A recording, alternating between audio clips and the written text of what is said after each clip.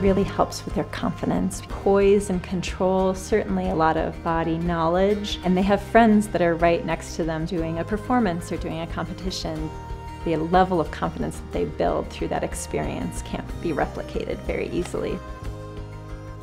I've been with the studio itself for over 10 years now. My background is in child development and social work, and so working with groups of children is what I specialize in. That's what I do.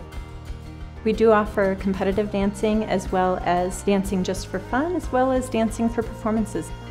We just really strive to provide a family-friendly environment that's healthy physically and emotionally, and what we're able to provide is so important and has been so beneficial for them. Just have good fun times together. I mean, that's what you do when you're an Irish dancer, right?